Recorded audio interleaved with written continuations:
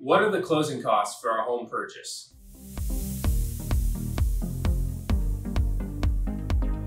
Hi, my name is Kevin with BTG Real Estate. Thanks for watching my video today. Today we're going to be talking about what the actual closing costs are when you purchase a home. So the three components of closing costs are lender fees, title fees, and then your prepaids.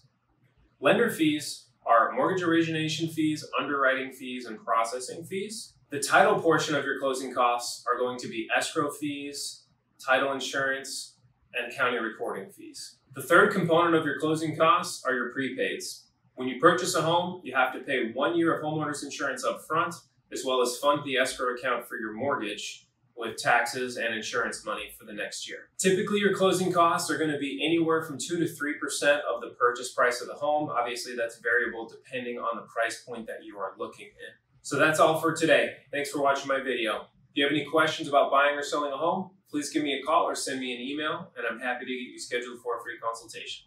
Have a great day.